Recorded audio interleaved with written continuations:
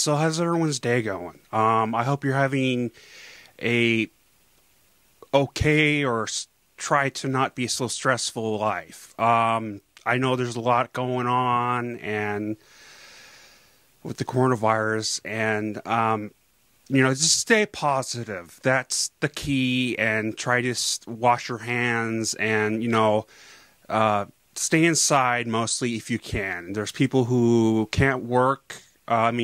People who need to be working out and have to. So stay safe to everyone. But speaking of the coronavirus, there are a lot of movies, or at least a good amount of movies, are being pushed to iTunes for rent. Unfortunately, they're full price, so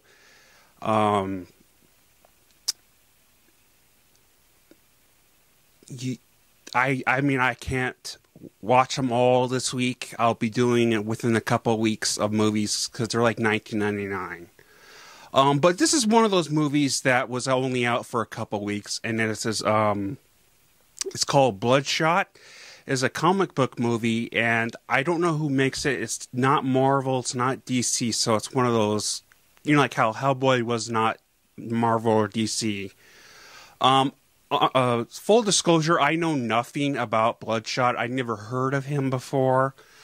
But what from I can gather from the trailer, which the trailer was okay. I wasn't, sold or bought. So, but is that he has nanonites in him that help him regenerate, and apparently he's strong and can break stuff like cement and stuff like that, or punch a hole through one. Honestly, Vin Diesel's character Bloodshot reminded me of the whole movie. Pretty much reminded me too much of the Terminator movie.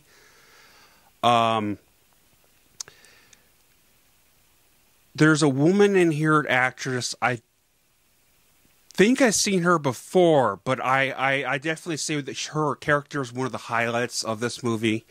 I thought her character was pretty badass. Vin Diesel's character Bloodshot, it reminded me too much of the Terminator, kind of like a knockoff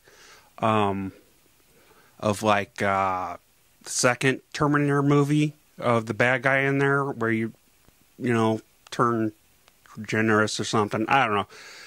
It did take away. His character was cool, and towards the end, it was definitely really badass. I won't say what, but it's very interesting. Now, the black scientist in here, he was kind of a quirky kind of comic guy, and honestly, I thought he was kind of funny, and I enjoyed him very much. I've also seen him too. Yeah, I mean the story was good. It had some spotty spots in here, and but overall it was a good, solid story. Not much character arcs to it, but that's not always a bad thing. I do wish there was some more character to Bloodshot, but for what it is, it was actually pretty good. The movie wasn't, like, great. But it was enjoyable, and it was definitely good. I would definitely give the CGI. Well, first off, the CGI is, you can tell it's CGI, but it's not like horrible like some movies were in 2011 I've seen. But you could tell that that's CGI, and there's a lot of spots that are CGI that you could, thought was really cool. And there's definitely a lot of cool scenes in here, no doubt about it. Like really how they were shot, and special effects, and the actual physical effects of here. But overall, I really liked the movie. I would definitely give this 3.5 out of 5 stars. It had its issues, but saying it's bad is not, in my personal opinion, true. It definitely could have some more work done to it. If there's a sequel to it, which I'm hoping there will be, because who knows what the coronavirus is gonna, because it's gonna for sure already affecting the box numbers on this. So a lot of other ones anyway. But I hope there's a sequel to it. I really did enjoy it, and I loved how it ended up.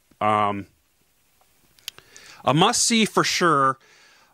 I have not seen other people's reviews on this.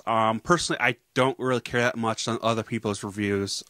This is just my opinion, and I don't base my opinion on other people's opinions, and neither should you.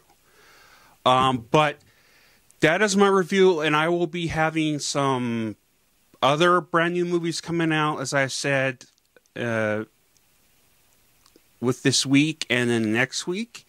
It all depends on time and money. I'm going to try to put out Birds of Prey today.